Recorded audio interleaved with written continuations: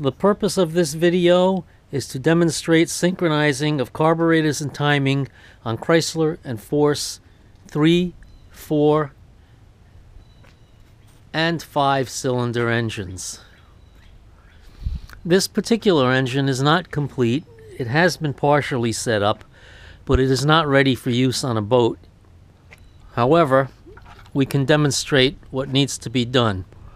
Now, in order to have these engines run correctly, we must first make sure that we have a starting point.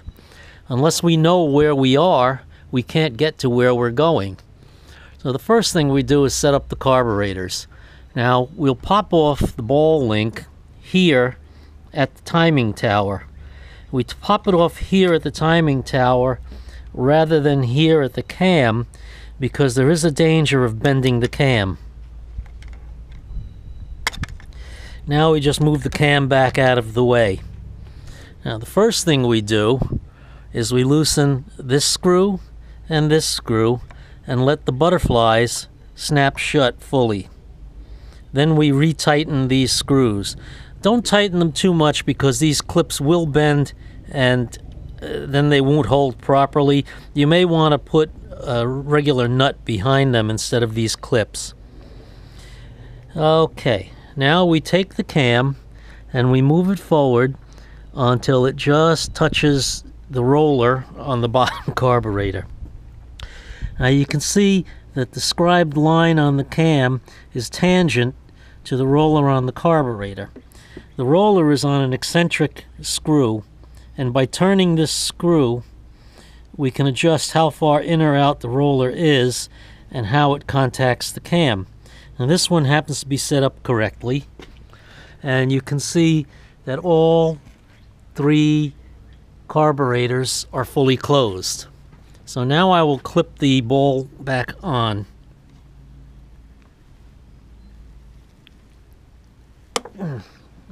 Okay.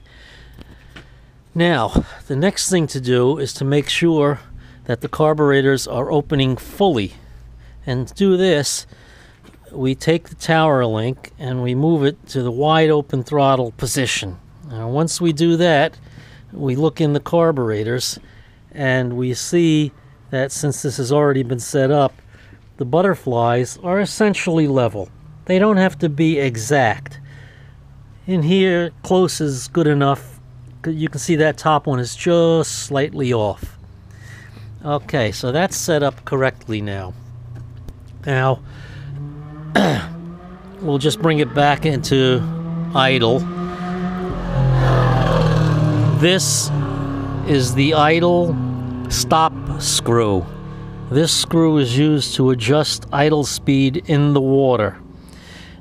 When the engine is idling in the water in gear, the scribed line on the cam may not necessarily be at the tangent. In fact, most times it won't be.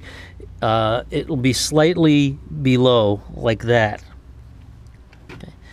Now, I'll go over to the 5-cylinder engine, where you can see this particular cam has 2 scribed lines. This engine has been set up for idle speed, and you can see where the scribed lines are below tangent with the roller. You can also clearly see the tower shaft and the idle stop screw on this particular engine. And let's see if we...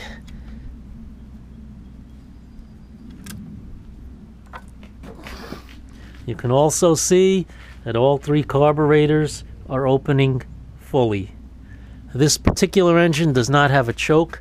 It has an enrichment valve.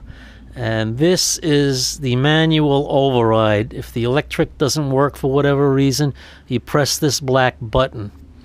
This enrichment valve must be mounted on a rubber grommet, otherwise vibration will cause it to flutter open and close and give you running problems. Now we'll go back to the 3-cylinder, and here we have the choke. In this particular engine, there's a cutout on the choke retaining strap, and the solenoid must be seated down into that cut so that when the slug is pulled in by the solenoid, all 3 butterflies close fully. They can be adjusted here by this rod that connects them. Now we go to timing. Timing on these engines, before you do anything, you need to find top dead center. On the distributor engines, it's important. On the Prestolite and mercury ignition engines, it's not quite as important. So we put a screwdriver in the top plug hole. Top plug is always number 1 on every one of these engines. And we turn the flywheel until we feel top dead center. You'll feel it will rock a little bit. And there we go. That seems about right. And there we are. This particular engine did not have a block pointer, and the decal was missing from the flywheel. So I found top dead center, put a mark on the block, a mark on the flywheel, and then I counted the teeth, divided into 360, and got the number of teeth to make 32 degrees and 36 degrees. And I marked those 2 particular lines also, so I know where to time this engine. Now, at top dead center on a distributor engine, it is important to have the distributor set correctly. And the distributor pulley must have the curved line matching the curve of the flywheel and the straight line pointing straight in. The belt on the distributor pulley should not be set too tight. An 010 feeler gauge, when pushed in like a finger, like this, should move this belt about 1/8 of an inch to 3/16 of an inch before the gauge bends. If you set the belt too tight, the distributor binds up and the engine will either not go into gear or will not come out of gear. It gives you problems. Now, distributor engines do not need any tools to have them timed. You take and remove all 3 plugs, ground them so that the engine cannot start. Put the engine in wide open throttle using the controls, and then jumping either from red to yellow or by using the ignition switch. I'm sorry, leave the ignition switch on. This does not have to be jumped. You turn the ignition switch on, and now with the plugs grounded, you slowly turn the flywheel by hand.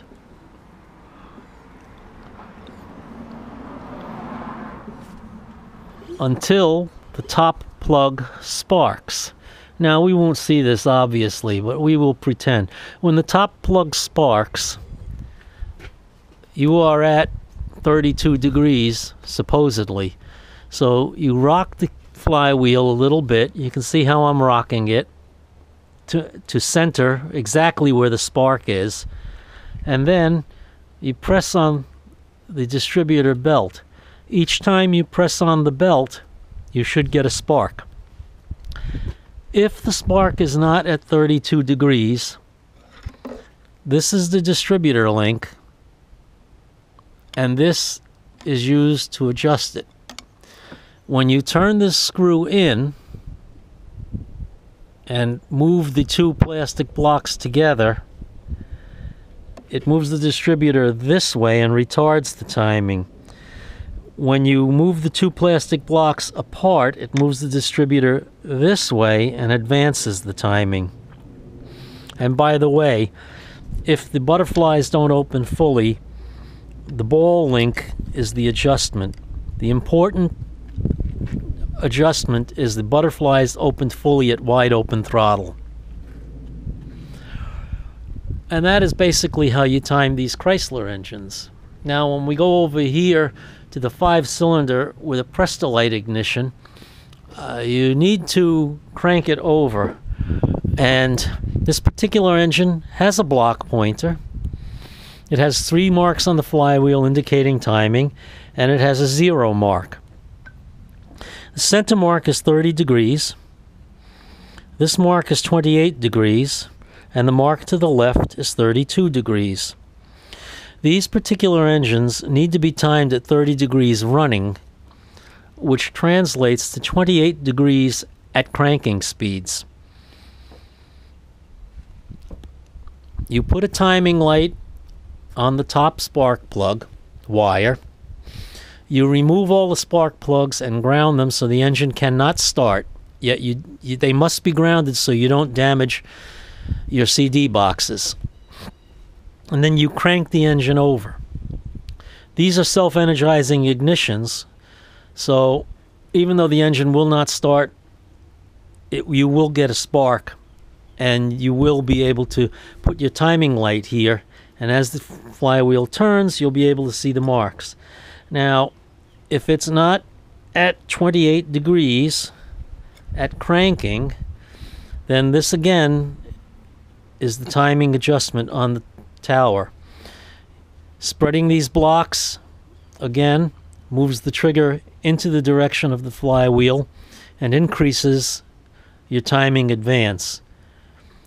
Moving the blocks closer together moves the trigger this way with flywheel rotation and retards timing a little bit.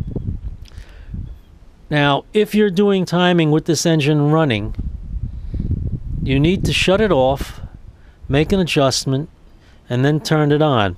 This is so close to the flywheel that we don't want to join the 9-finger club.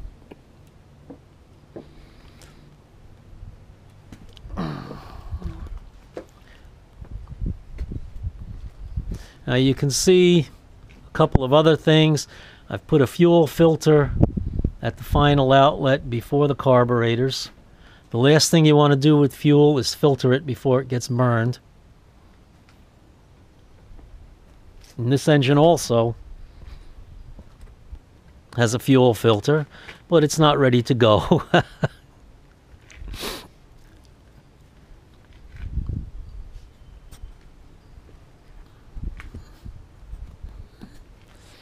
Now, this is a start solenoid.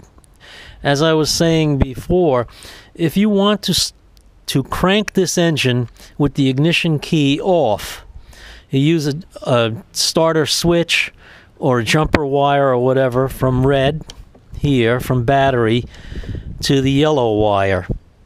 And that will close this solenoid, energize it, energize the starter, and crank the engine. Here we have the same thing. Red wire to yellow. If you make a mistake and hit red wire to black, you're going to get a beautiful spark because it's a dead short. And that's pretty much what you need to know.